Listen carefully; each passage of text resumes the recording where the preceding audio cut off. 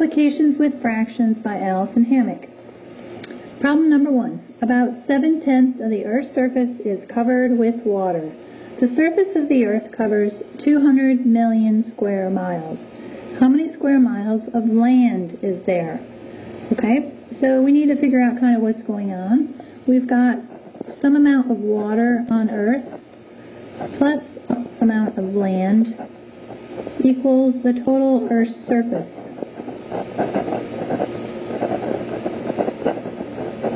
So in our problem, they've given us 7/10 of our surface is covered by water, so we know the portion that's covered by water.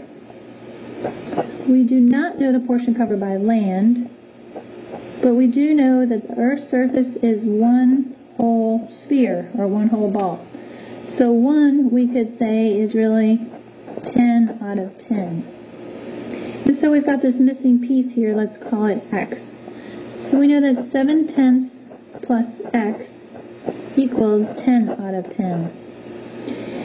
So we know that x must be 3/10. We could solve this equation to find that, though. Let's subtract 7/10 from each side. So here we're left with x equals 10 minus 7 is 3/10. So we know that 3/10 of the Earth's surface is covered by land. We need to know how many square miles of land there is. So we've got some keywords in the problem. The surface of the Earth covers 200 million square miles. How many square miles of land is there? So of means to multiply. So we're going to take our 3/10 and now multiply it by the total surface area of the Earth, which is the 200 million. So let's go ahead and multiply this out. We'll get 600 million all over 10. We can simplify this by removing a 0 from both the numerator and the denominator, and we're left with our final answer of 60 million square miles.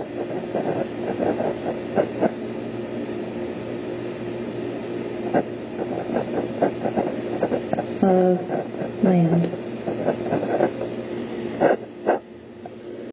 Problem number 2. A carpenter cuts a board 3 3/8 feet long from one 6 feet long. How long is the remaining piece? So it might be helpful to draw a simple picture in this example. Here's our board.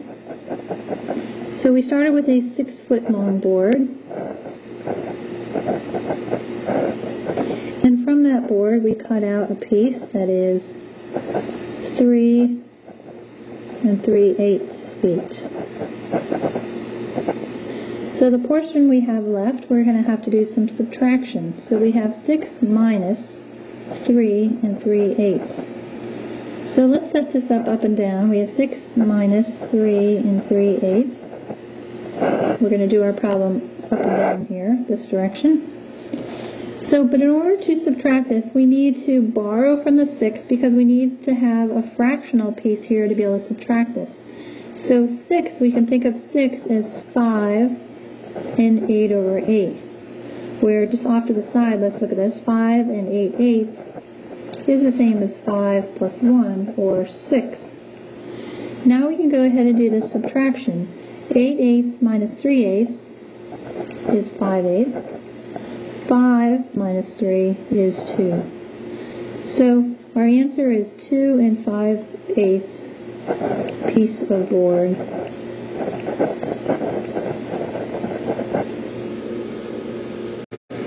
Okay, the hamburger stand plans to sell burgers on July 4th.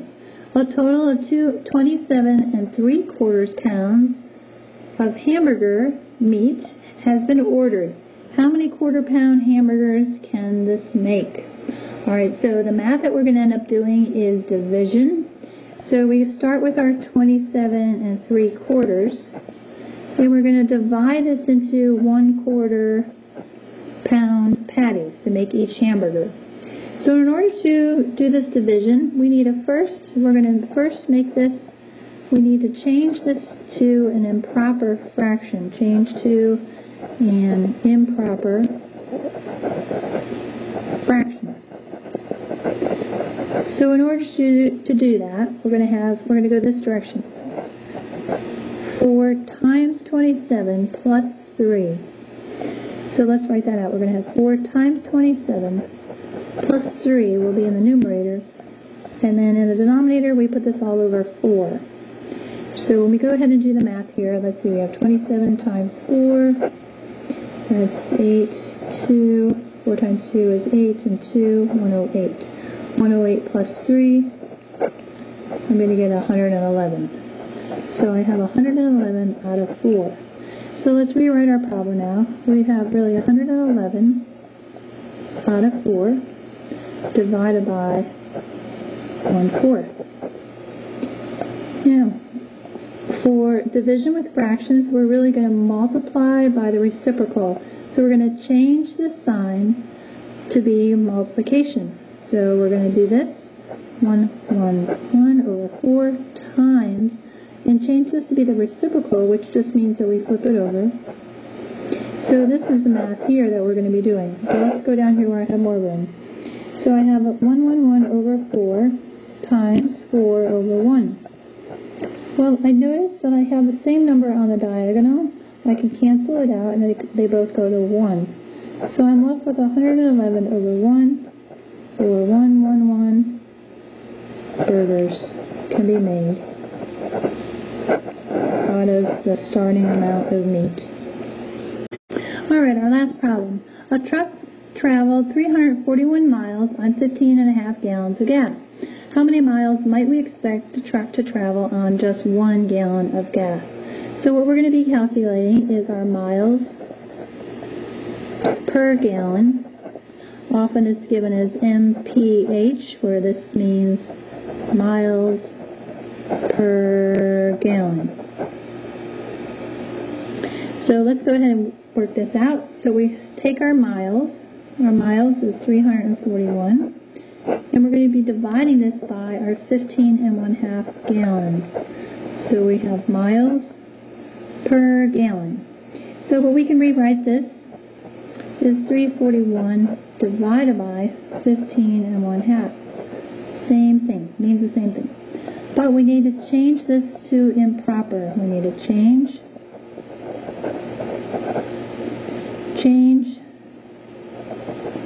to an improper fraction. Just like we did in the problem up here, we're going to do the same kind of thing. So let's go over here where I've written 15.5 is going to become 2 times 15 plus 1 all over 2. So I'm going to get 31 over 2. So now let's rewrite our problem. We have 341 divided by 31 over 2. So when I'm doing division, I need to multiply by the reciprocal. So I have 341. I can put this over 1 if that helps me, times the reciprocal is 2 over 31. So now I'm going to do this math here. 341 times 2.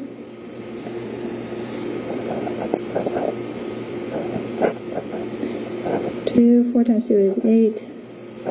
682. All divided by 31. But now this here I need to simplify further. So I'm dividing 682 divided by 31. I can set that up like this. 31 goes into 68. 2 times 31 is 62. I'm going to subtract and then bring down 1 digit. Now 31 into 62, it goes in twice, evenly, and I'm left with my final answer. So my answer is 22 miles. So I can expect to travel 22 miles per 1 gallon of gas.